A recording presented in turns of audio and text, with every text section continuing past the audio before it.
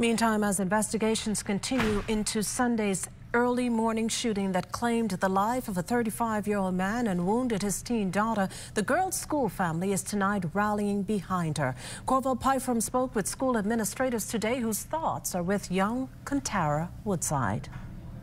15-year-old Kantara Woodside is the girl wounded in Sunday morning's shooting incident along Wilson Track just off Cordo Avenue. The same shooting that claimed the life of a 35-year-old father.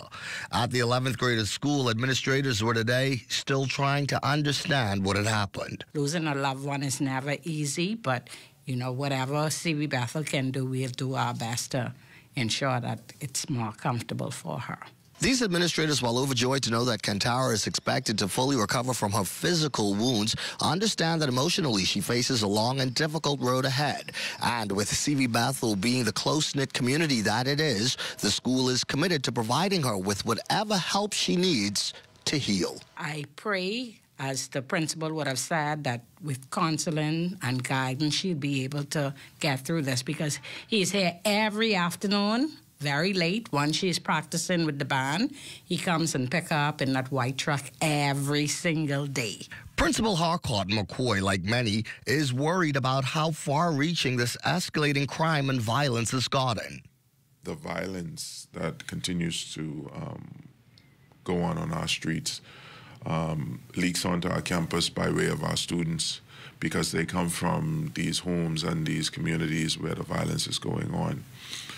It's so unfortunate that it's affecting some of our most brightest and potentially most gifted students. Kantara is expected to be discharged from hospital very soon, and school officials say the teen is looking forward to returning to school. However, it is still unclear when exactly that will happen. And as for the investigation, no arrests have been made. The hunt is on for two male suspects believed to be the alleged assailants in this matter.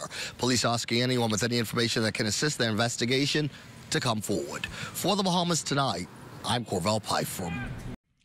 In case you missed the news or want to stay ahead, subscribe to our YouTube channel or follow us on X, TikTok, Instagram, or Facebook.